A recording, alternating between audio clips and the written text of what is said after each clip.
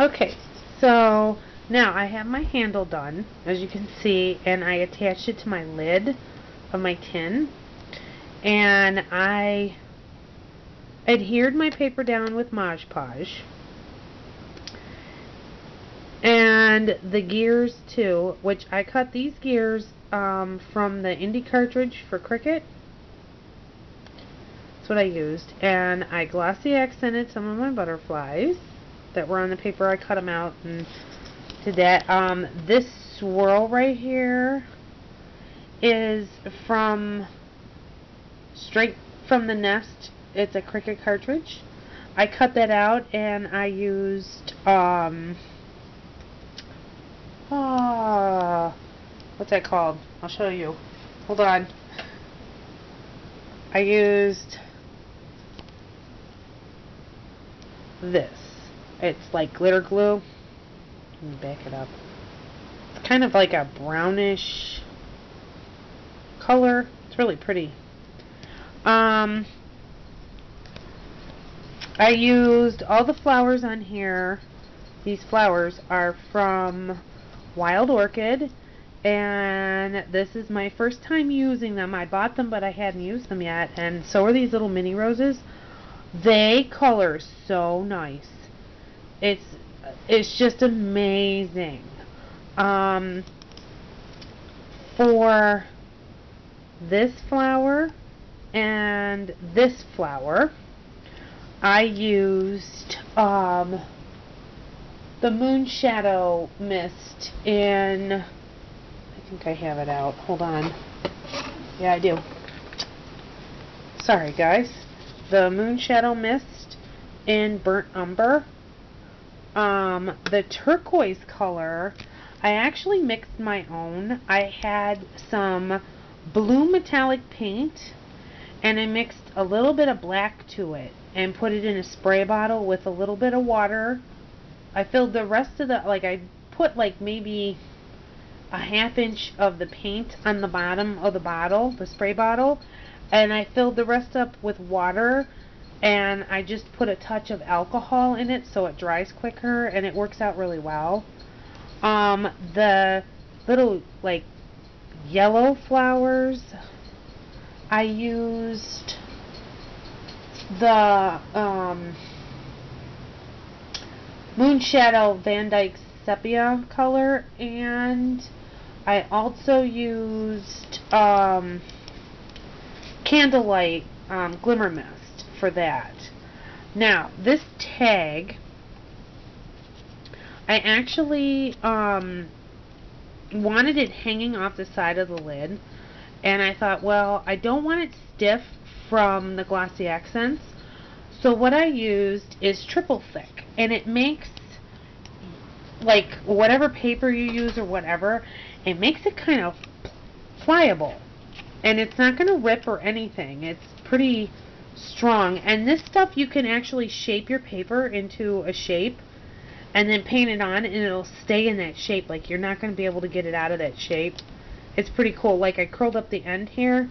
If you use glossy accents, it eventually would have, the weight of the glossy accents would have made it go down, but because I used the triple thick, and I'll show you what that looks like. I don't even know, like, okay, the brand, it's Americana, and it's triple thick brilliant brush on gloss glaze, and this stuff is amazing. It's the first time I've used it, and I'm going to be using it a lot. I loved it. For this, I just Mod Podged, wow, can't talk tonight, guys. All the papers, everything has been Mod Podged except for the tag. The tag, I used a little bit of glossy accents to tack it on here. Same with the flowers. I used that, and for the butterflies, I used the fabric tack glue to adhere it down. So, and then I'll show you, there's my handle that I made look real, well, it was metal.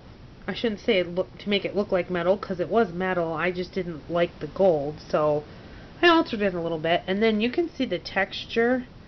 I don't know if you can see that on the tin that I add. Okay, this I did using my metallic, the metal, faux metal technique, and I did it right on the tin, and then I colored it the same way I did the frames, and I actually really like how it turned out. It looks really super vintagey. So I'll back up so you can get a full shot of the whole. Don't mind the blob of black paint on my glass. Sorry. But, okay, so I'm going to be back, and I'm going to show you what I'm going to do to the bottom of the lid. So it'd be the bottom part of the tin. And then I will reveal the album that I made to put inside this tin. So I will be back again. Hi everybody, this is my completed project. So I have to hold the camera so you can see it. So if it's jiggly, it's because I have to hold it. There's the side. And the back. And the other side. Okay, so what I did for all of this down here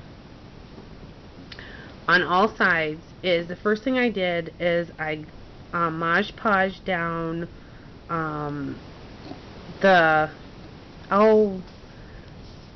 I guess you would call them like stamp paper from the Steampunk Debutante paper. I just did 6 of them, and I kind of tilted them a little bit, and then I glued them down with the Mod Podge. And I went around and I glued down this, and then these, okay? And on this side it was just this paper again that I glued down. And then on this side, same thing, I did the 2 little accent pieces over here and this. Okay, then I did the faux metal technique, and I made sure when I did it that it kind of went over the edge of the paper that I had glued down. So let me get a real close-up look for you, and you can see it's kind of bubbly and everything. Okay, and it's the same way with here. You can really see it on this side actually. If you look at the top there, you can see like the faux metal look on there.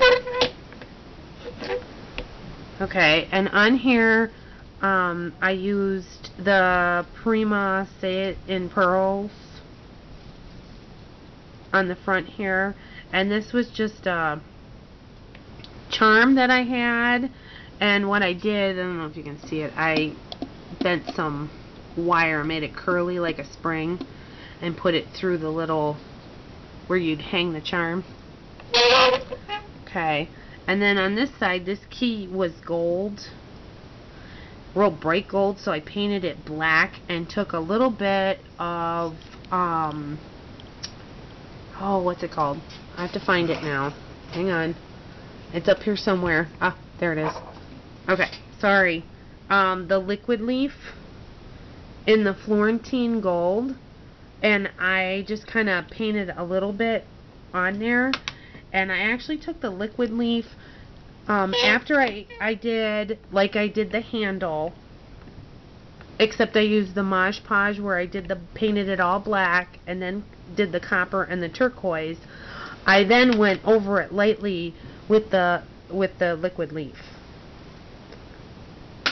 Okay, all these gears are from this old, like, what are they called? Travel alarm clocks. I don't know if you guys remember these. My parents had one, and they actually gave it to me, so I took it apart because I don't like clocks that tick-tock, so I had to take it apart and use the gears, and you'll see what I did to the clock face and everything else.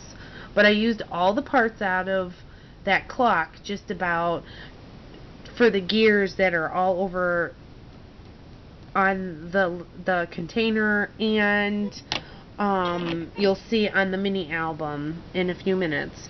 I then edged it with some lace, and what I did with the lace is I dipped my paintbrush in my Moonshadow mist, and I used the Van Dyke Sepia, and I brushed it on, and then I took my walnut ink, the walnut stain distress ink, and went over it just to give it a little darker look to it. The legs that I put on here, and I'll show you, see the legs?